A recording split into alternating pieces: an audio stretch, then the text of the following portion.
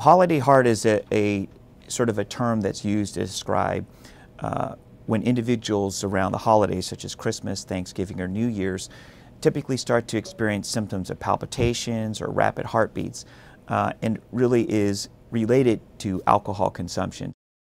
We know that binge drinking happens more frequently during the holidays, and so patients are more likely to experience symptoms of palpitations and rapid heartbeats.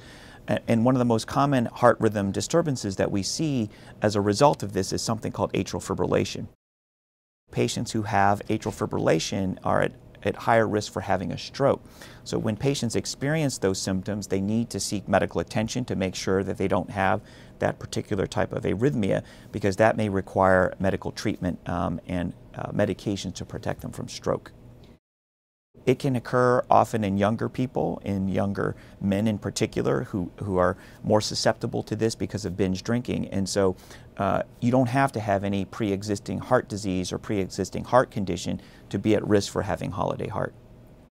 If a person may experience some faster heartbeat, that's not unusual when you drink excessively, but if those symptoms persist and they have other symptoms of concern, such as swelling in their legs, shortness of breath, difficulty breathing, then that's a reason to seek medical attention.